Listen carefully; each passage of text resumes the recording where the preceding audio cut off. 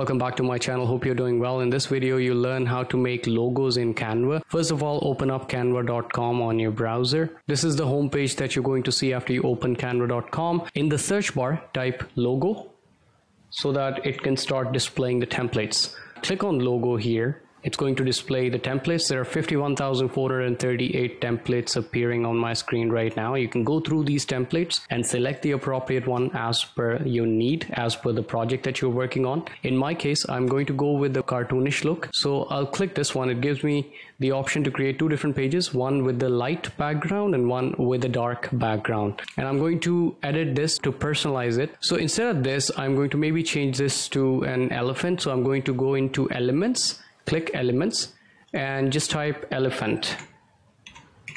I would search for elephants so that it gives me all the pictures and elements with the picture of an elephant. So I'm going to click on this picture that I see, the first one, just as an example. I'll delete this one and I'll place this picture in the middle. And as you guys can see, as I'm moving this picture, this image, it is giving me references. So right now this picture is in the middle of the frame, so I'll leave it here and I'll move the text slightly up, and I'm not going to change the font of the text, but you guys can change the font as well. First of all, let me enlarge the picture slightly so that it looks good with my text, and then again I'll place it in the middle, so kind of looks okay.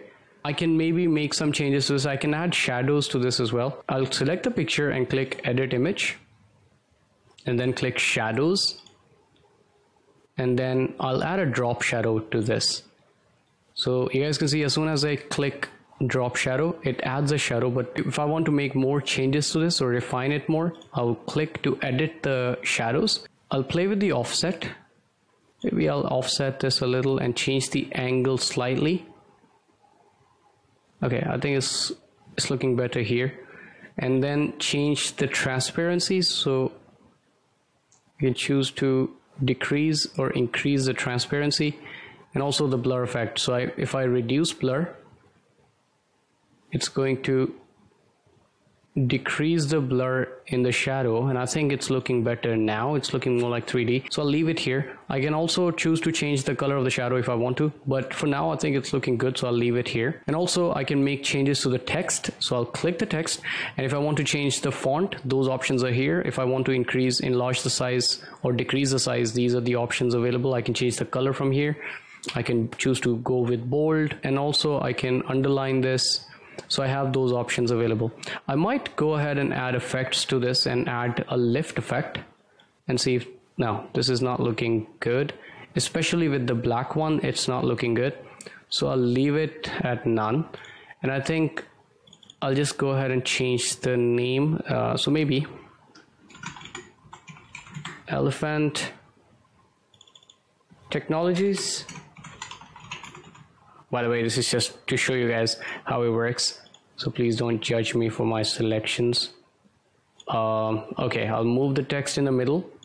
I might enlarge the size of it slightly, and also I'll do the same thing with technologies. So I'll just first place it in the middle and then enlarge it slightly so that it looks good.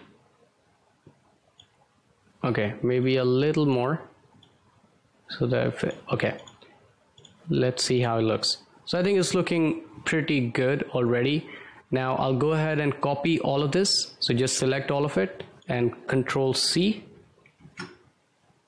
and I'll go ahead and delete this picture. Select all of it, delete, either the delete button or you have the delete option here.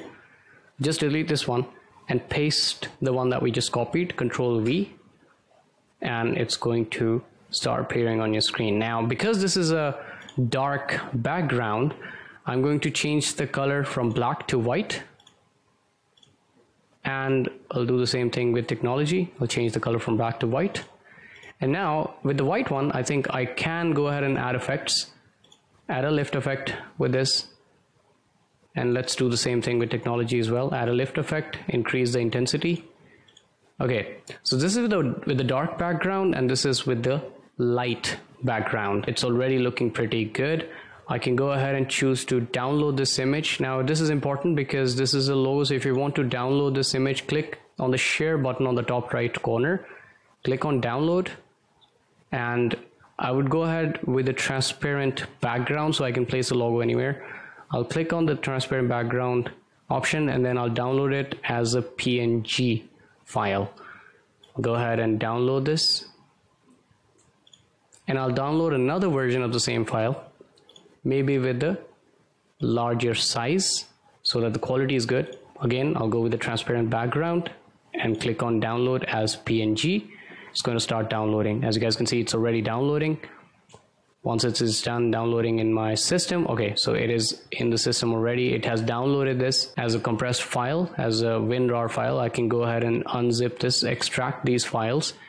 I'll choose a folder, maybe desktop, and I'll create a new folder and name it logos.